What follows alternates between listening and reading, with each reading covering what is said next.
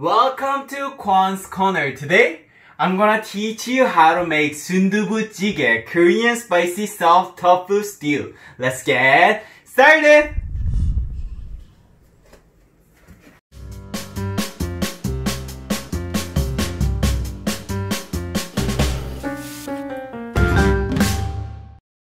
안녕 친구들, are you guys ready to cook? It's been getting chilly in Korea, and when it gets chilly, I always crave for one food, which is Sundubu-Jjigae. Sundubu is soft tofu and jjigae is stew. So it is Korean spicy soft tofu jjigae. What's a jjigae? Stew.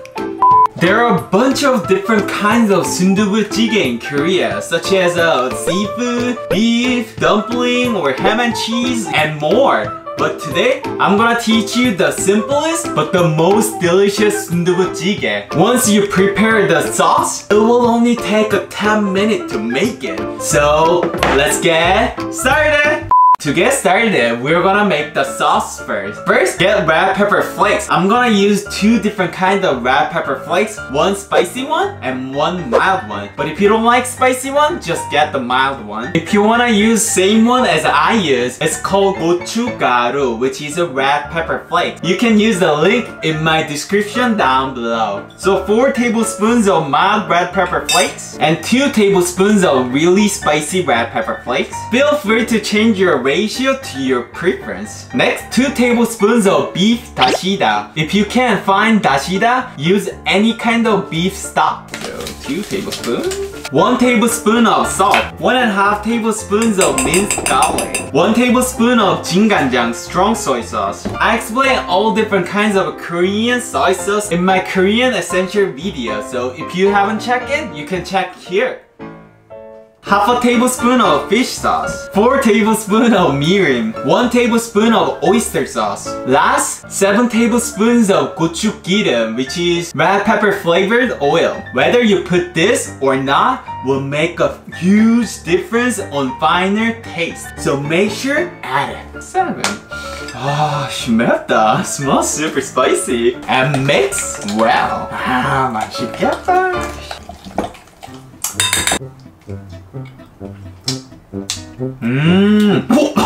Super spicy.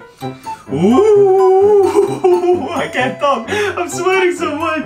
It's very spicy and extremely garlicky. So if you don't like spicy food and if you don't like garlic, maybe it's good to skip this recipe. But if you want me to cover the non-spicy and non-garlicky sundubu-chigae, let me know in the comment down below. I'm gonna put this in the fridge and let it marinate for 1 to 3 days. So while it's marinating, we're gonna use the sauce that I made a few days ago. You can just use it, but it tastes better after a few days. Now we're gonna prepare our vegetable. First, we need half an onion. Slice it in half, cut it into small chunks, about this size. And put to the side. Next, we need 1 green onion. Slice it into small chunks, pretty much the same size as the onion. Put to the side.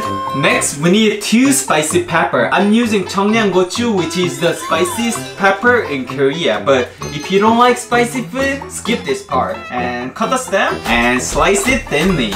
Put to the side. Last, we need half a zucchini. Slice it into quarters. Slice it into small chunks. I'm slicing every vegetable in small chunks so it can cook faster but keep its texture. Put to the side. Oh my gosh, we're done! Super fast! Next, get a pan and put all the vegetables that we prepared and add 4 cups of water and turn your stove on high heat.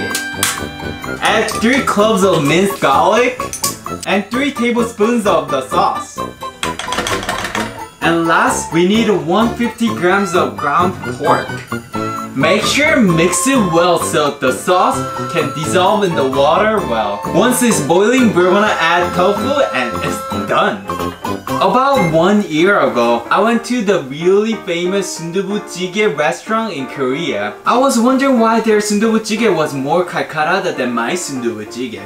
So I looked at their Sundubu-Jjigae and it was a little more oily. So I guess that it was a chili oil. So I tested it at home and it was pretty similar taste. That's how I figure out this recipe. And I made this for Sarah and she said it's better than a restaurant. So you should definitely try this recipe. Once it's boiling, get a 350 grams of sundubu, which is a soft tofu, and put it in the pan.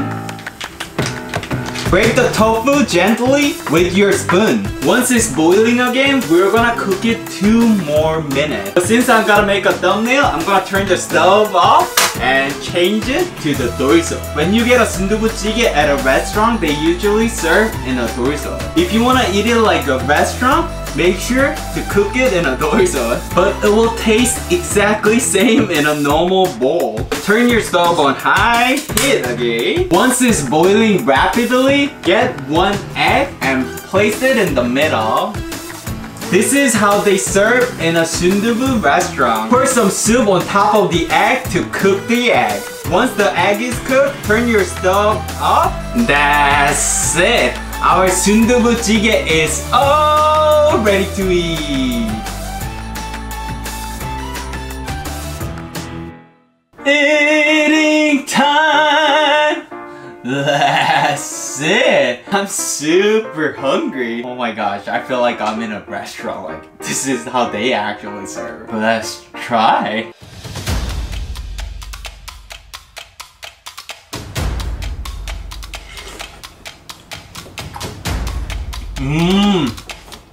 Oh my gosh, it tastes super good. The flavor is very spicy, but it's so savory. Even though I add a little bit of a pork, since I add a Dashida, it's so meaty and I really like it.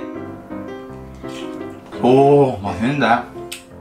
And I really like the all different texture. Since I sliced all the vegetable in small chunks, it cooked perfectly, but it still keeps its texture. I really like it. It's like it's still asak, but tofu, soft tofu is like a, whatchamacallit, it's almost like a pudding. Once you put it in your mouth, it melts down in your mouth and I really like it.